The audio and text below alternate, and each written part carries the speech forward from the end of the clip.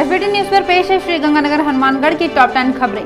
घरसाना कस्बे में भारत पाक अंतर्राष्ट्रीय सीमा पर रात के अंधेरे में घुसपैठ का प्रयास किया गया। बॉर्डर पर तैनात चौकस जवानों को देखकर पाक घुसपैठियों को वापस लौटना पड़ा। घटना दीपावली के दूसरे दिन 29 अक्टूबर की रात की है। सीमा सुरक्षा बल अनूपगढ़ में तैनात एएसआई नजीमुद्दीन ने पुलिस को दी रिपोर्ट में बताया कि 29 अक्टूबर को सिवनी पोस्ट के पिलर नंबर 376/2 के निकट पाकिस्तान की ओर से 2-3 अज्ञात व्यक्तियों ने भारतीय सीमा में तारबंदी क्रॉस करने का प्रयास किया। पाक घुसपैठिए भारतीय जवानों को देखकर वापस भाग गए। मौके पर 2-3 लोगों के भारतीय सीमा में आने के निशान हैं।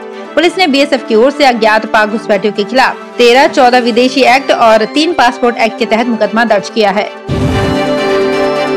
राजस्थान प्रदेश में 49 स्थानीय निकाय के चुनाव के लिए आदर्श आचार संहिता लागू हो चुकी है। श्रीगंगानगर, हनुमानगढ़ और सूरतगढ़ सहित अन्य निर्वाचन क्षेत्रों में अब जनप्रतिनिधि सरकारी गाड़ी से नहीं जा सकेंगे। मंत्री अगर इन क्षेत्र में सरकारी दौरे पर जा रहे हैं और बीच में निकाय चुनाव क्षेत्र है तो उन्हें गाड़ी से उतरना होगा। क्षेत्र खत्म होने के बाद ही वे सरकारी वाहन में बैठ पाएंगे। उल्लेखनीय है कि प्रदेश में स्थानीय निकाय चुनाव 4 चरणों में होने हैं। चुनाव के पहले चरण के तहत 15 दिन बाद 16 नवंबर को पार्षदों के लिए मतदान होगा। उसके बाद 19 नवंबर को मतगणना होगी। श्रीगंगानगर नगर परिषद चुनाव के लिए आज से नामांकन भरने का काम शुरू हो गया है। अब नामांकन भरने का सिलसिला चलेगा।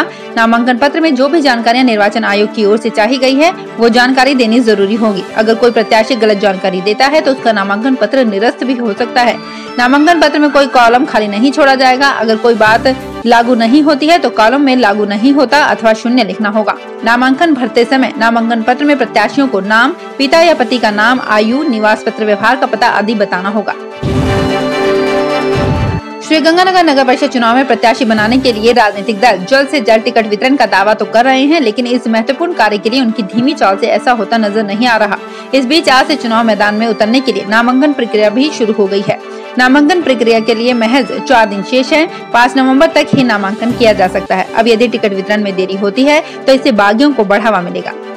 इसका कारण टिकट के दावेदारों का अपनी टिकट पक्की मानते हुए नामांकन दाखिल किया जाना रहेगा। राजस्थान राज्य की 49 नगर पालिकाओं में आम चुनाव को लेकर कार्यक्रम की घोषणा की जा चुकी है। इन क्षेत्रों में पोस्टर, बैनर, कटआउट और होर्डिंग्स आदि के प्रदर्शन को प्रतिबंधित किया गया है। सार्वजनिक स्थानों पर होर्डिंग्स आदि के प्रदर्शन पर राजस्थान संपत्ति विरूपण रोकथाम के प्रावधानों की पालना सुनिश्चित करने के लिए मुख्य निर्वाचन अधिकारी श्याम सिंह राजपुरोहित ने श्रीगंगानगर जिला कलेक्टर को दिशा निर्देश दिए हैं।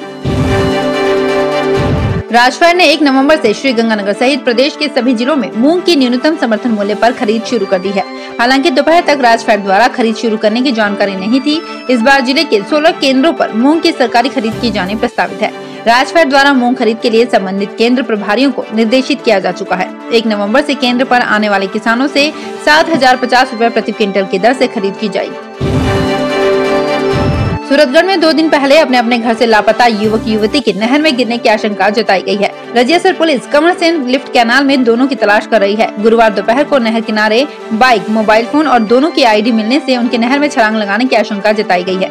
एएसआई सज्जन मीना ने बताया कि रजियासर स्टेशन के निवासी वेद प्रकाश और महाजन पुलिस थाना क्षेत्र के गाँव की बलेची की रहने वाली युवती 30 अक्टूबर से अपने अपने घर से लापता है।